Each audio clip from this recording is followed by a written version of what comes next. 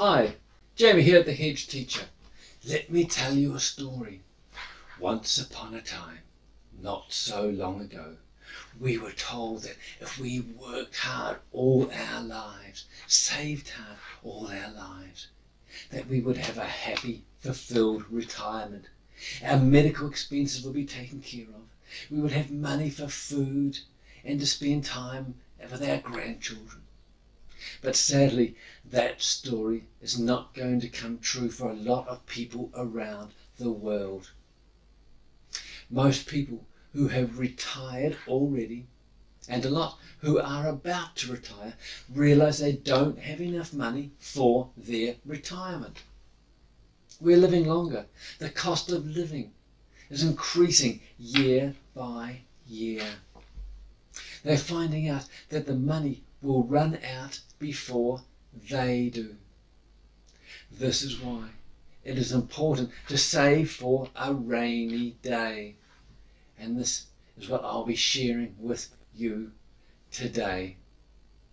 Rainy day and the rainy day fund. Now, saving for the rainy day is a phrase we've become used to.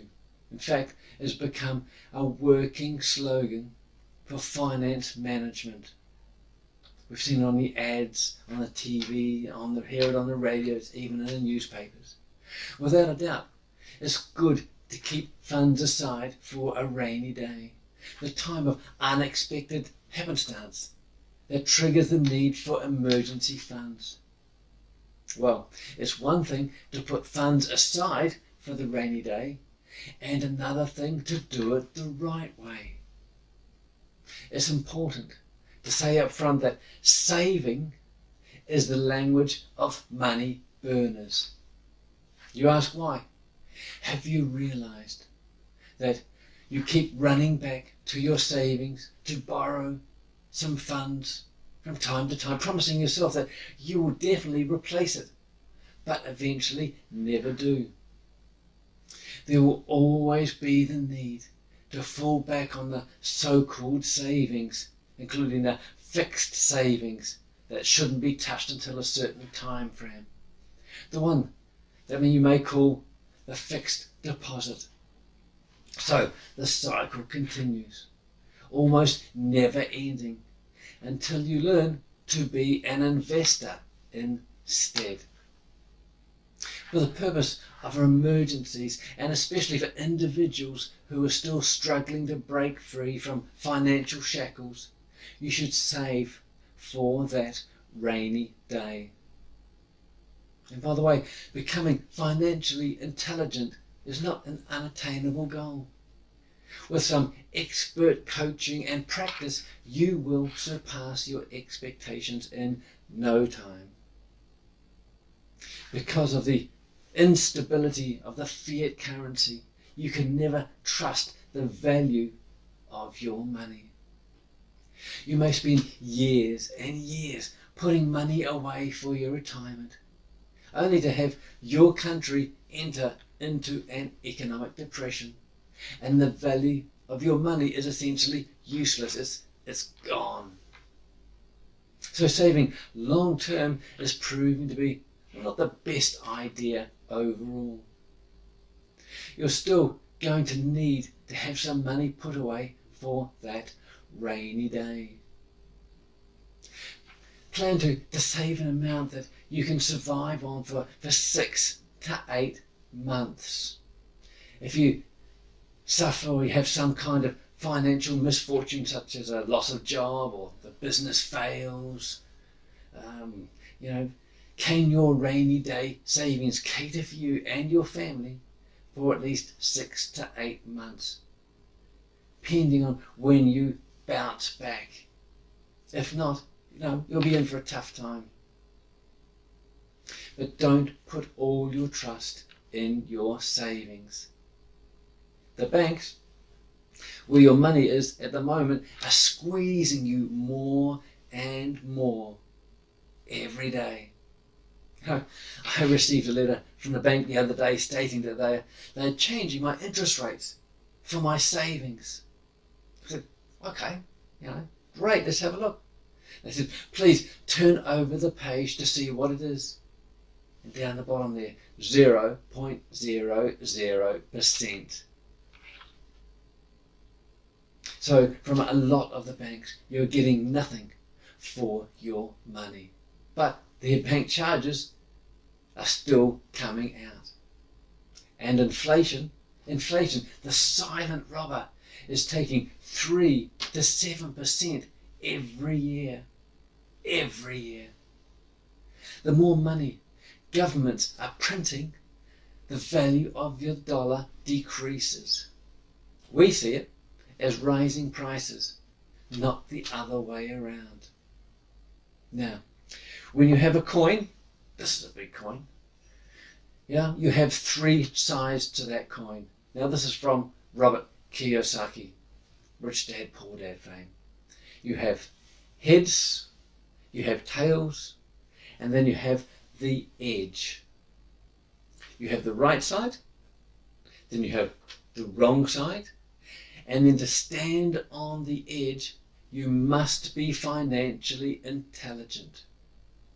We all have to increase our financial intelligence because no one else is going to do that for you. I recommend this book by George S. Clayton, The Richest Man in Babylon. He talks about paying yourself first. Now, there's a lot of pros and cons for this, but let's have a little look and see how he suggests these. This way, he says, is that when you put this money away first, it is for your future. So as an example, say you get paid $1,000 per month, or euros, or pounds, or whatever. Some will get paid a lot more, some even less. Just use this as an example. You pay yourself $300 first. Put that away as an investment or short-term savings. You're left with $700. Now, your remaining bills and your living expenses come up to $900. Now, you must think of ways to create more dollars. Legally, of course, and we will go into that in other videos.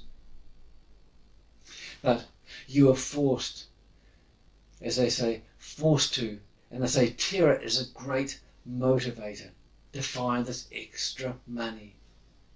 But with that $300 every month, and of course it can be a lot more, over 12 months, that is $3,600. And that is a great start for you being financially free and increasing your financial intelligence. Then you can invest in something that will yield you some extra dollars, or at least not lose your value of the dollar. Short-term investments where you can get your money out relatively quickly, or investing in gold and silver. Do your homework. Seek legal and accounting advice when you need to. As I said before, I'm not a financial advisor. I am sharing with you the information that I've had to learn because I believed in the system. Now, that when you have your money in your property, know that your house is not your asset. Remember, assets put money into your pocket. Liabilities, take them out. If you're paying off your house, it is an asset to the bank. It is always on their books. When your house is paid off, you still have payments that have to be made, like rates, water, electricity, taxes, etc. Do you think that if you don't pay them, they will let you keep your house and to just stay there?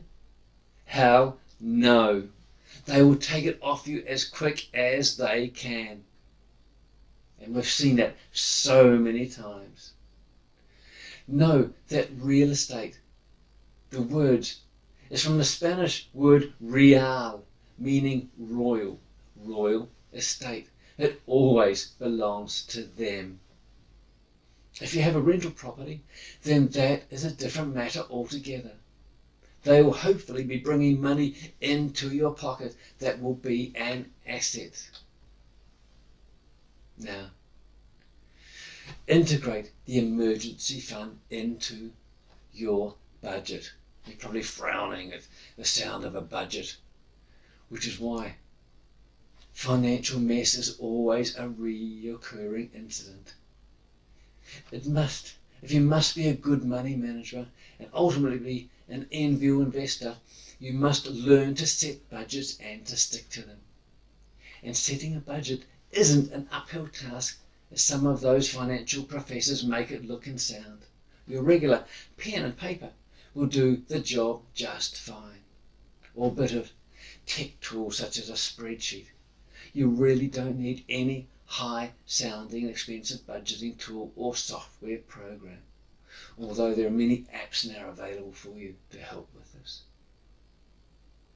Start with a smaller amount. For a lot, trying to save a big chunk of your income from the onset may put a lot of pressure on you, especially if you have huge responsibilities. So start with a portion of your income that you won't struggle to keep up with. Or, if you need to, think of ways to increase it like we talked about before. But ensure that you are consistent. With time, you can gradually increase your rainy day fund amount. And be wise where you're choosing where to keep your emergency funds. Get smarter when it comes to saving, so that your money is not just lying dormant. The truth is, money never lies dormant, as you're made to believe.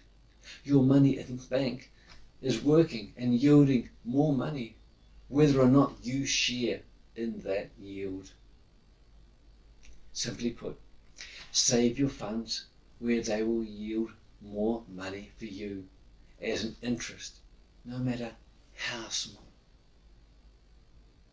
And invest. Before, as we talked about, invest your rainy day funds. Okay, you've put money away in a traditional savings account and you're getting some peanut interest. That is certainly not appropriate to your money worth. Once the fund grows to an investable amount, don't hesitate to pull it out and invest it in a better interest yielding venture, so you get a decent return on your investment. And better still, contact me and I'll tell you about the gold and the silver. Look, learn, study, as I've had to do for myself and for my family. There is so much information available for you now. Just please be careful and do your research. If it sounds too good to be true, it probably is. So be careful, look and listen and see how you actually feel about it.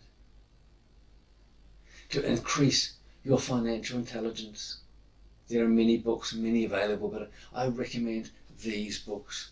Yeah, The Richest Man in Babylon by George S. Clayson. And there's many other books out there, but also the Uncle Eric series by Richard J. Maybury. This is the 2nd edition. If you're interested in unbiased, propaganda-free information about our history, the world history, and open-minded enough to read the full series, then this is for you. This sort of thing should be taught in our schools. Here, he also underlines the common law, the old law, that I think we should all live by, bring ourselves back to. The 2 rules. Number 1, do all you have agreed to do. And number 2, do not encroach on other persons or their property.